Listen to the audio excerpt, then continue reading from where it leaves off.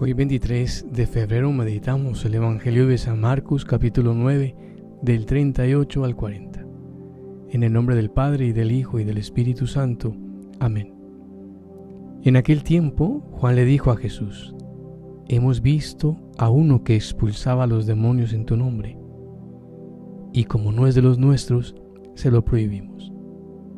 Pero Jesús le respondió: no se lo prohíban, porque no hay ninguno que haga milagros en mi nombre que luego sea capaz de hablar mal de mí. Todo aquel que no está contra nosotros está a nuestro favor. Palabra del Señor. Gloria a ti, Señor Jesús. Bien, en estos tiempos se habla muchísimo de ecumenismo, se habla muchísimo de tender puentes, de abrir puertas.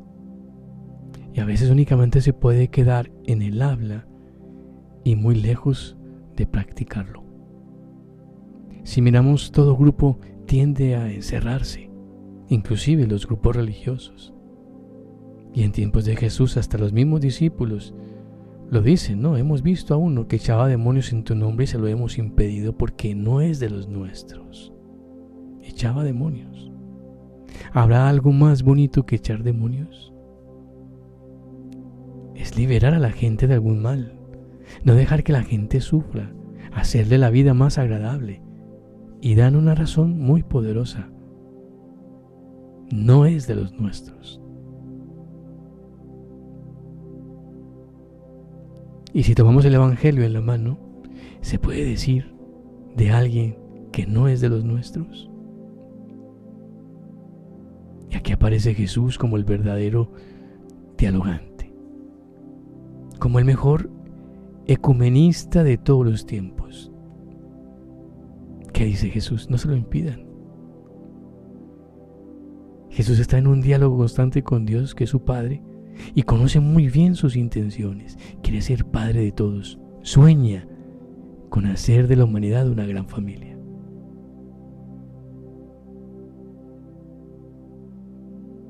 Y genial la respuesta de Jesús: el que no está contra vosotros está a favor nuestro.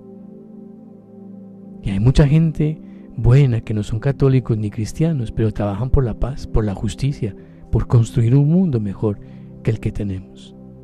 Y no hay que olvidar, todo el que trabaja por hacer el bien, por evitar el mal, ese es de los nuestros.